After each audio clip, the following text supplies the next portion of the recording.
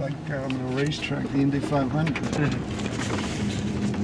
And let me point out, on the left of your steering wheel, you have 3 stalks. On the top is your cruise control. The middle one's your blinker, so go ahead and get used to hitting that, because most people reach for that cruise control. And the bottom one is a joystick. It's electric power steering and steering wheel stalk controls if you want to move your wheel up, down, left, right.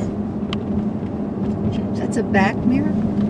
What was that? What is this? This is a rear view camera, so you have an HD lens to show you what's behind the car. You can drive with it on if you like that visibility. If it makes you car sick, then don't leave it on. And we'll take a sharp right turn out of here.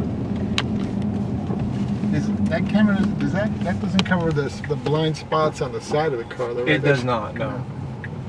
And this is actually a good chance to feel Oh, Jesus. It'll give it when you ask Yeah, for it. thank you. Just let me know.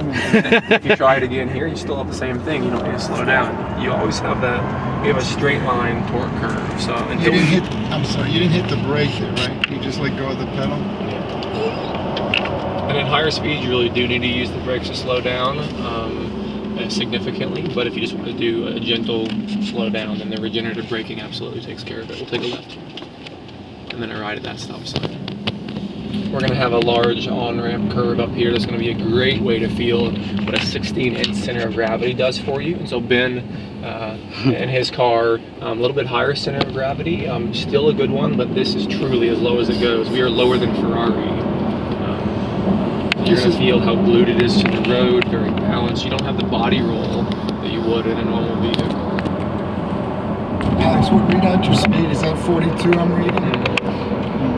At our Washington, D.C. drive event, we had a 270-degree on-ramp turn that I was uncomfortable doing in a rental car at 40. We did it at 65 at Model S. We did at least one lane over. This is not the performance version. This is the performance version. How much different with the regular version? The way he's driving it, different. This is actually, so we get over 100 pound-feet of torque and a bit over 50 more horsepower, and we'll stay to the left, 17 south. Performance car, you really do feel it in Model S because of how much heavier the car is. Now, the 85 kilowatt hour package battery car is still a very fast car.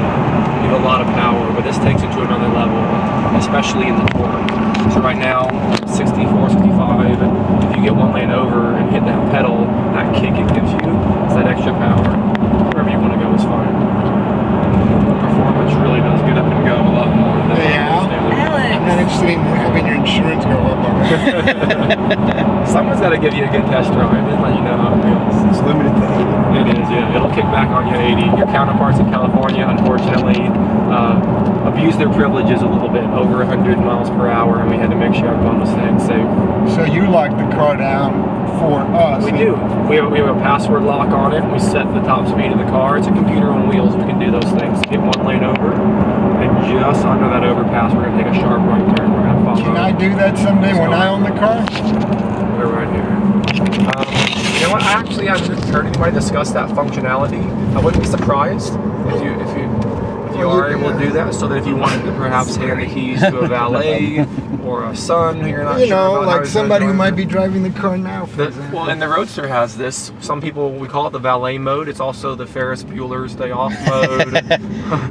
It limits the car to top speed and acceleration, so that if you hand the keys over and you don't want somebody abusing it, you can do so. And we'll take a left here. That's the great thing about having a car that is a computer on wheels.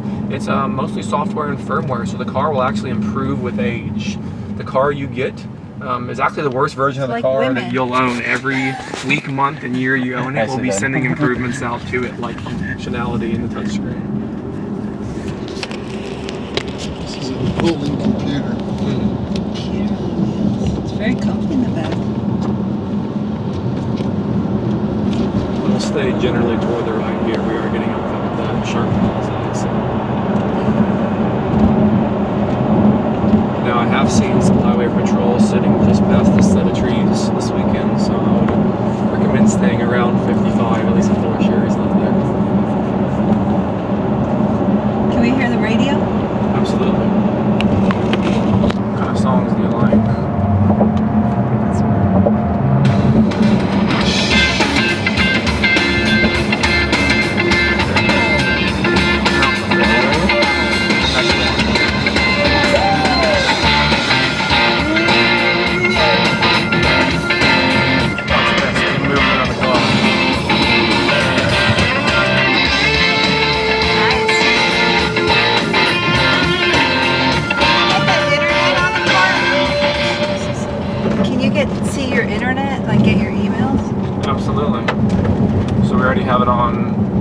sister company's website, SpaceX.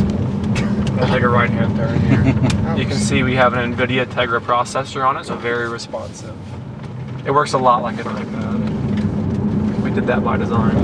People are already... Is that pretty- legal to do? It actually is. There's no limited functionality.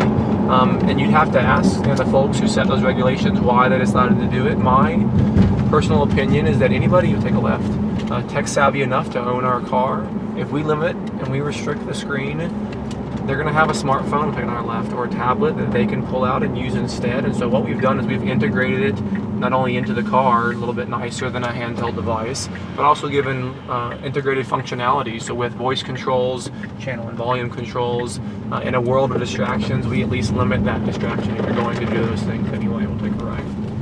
I'm not sure I understand what you're saying. Limit the distraction of looking at it in As your opposed hand? to holding up your iPad and searching your Oh, emails okay. while you're driving. See And that so you're on anybody can control. do whatever they like in their car.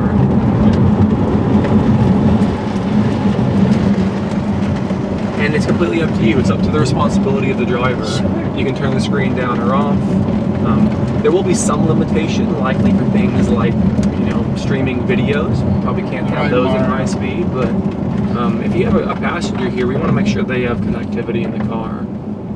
So it would be unfortunate if it did receive restrictions, because it would then take away one of the best features of the vehicle.